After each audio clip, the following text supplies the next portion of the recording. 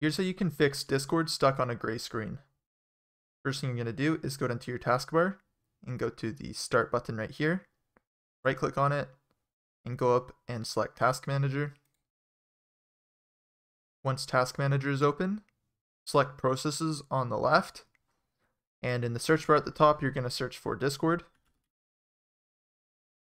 And any Discord tasks that you see here, you're going to right click on them and select End Task. After that, close the Task Manager. Now you're going to hit your Windows key and you're going to search for Run and select this. Then this is going to pop up here. In this here, type %appdata%, just like this, and then hit OK.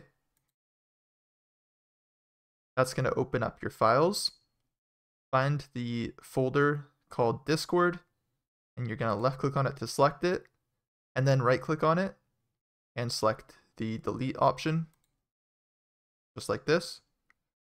By doing this, when you go back into Discord after, you are going to have to re-log in.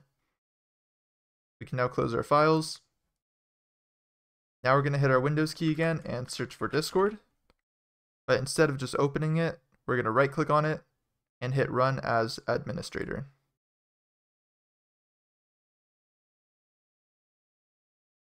And hopefully that will fix your problem of Discord being stuck on a gray screen.